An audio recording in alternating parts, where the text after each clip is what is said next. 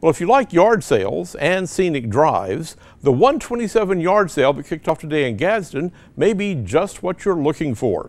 Starting at Lockaloola Falls in Gadsden and winding up 690 miles north in Addison, Michigan, the 127 yard sale bills itself as the world's longest yard sale. The route goes from Gadsden along the Lookout Mountain Parkway to Chattanooga, where it joins up with Highway 127, which gives it its name. It's a major event for the communities along the route, and Amber Jean Hyde of Greater Gadsden Tourism says it just gets bigger every year. This is our 32nd year actually, so there's a lot going on. There's a lot of people, a lot of things for sale, a lot of food, and we've got pamphlets, information, and maps that'll kind of tell you about not only what you're going to do in the yard sale, but what you can do here in Gadsden. The falls is right here behind us, biggest waterfall in Alabama. It is absolutely gorgeous. If you haven't seen it, you got to. Hyde says the 127 yard sale attracts a devoted set of vendors along with an equally devoted set of customers.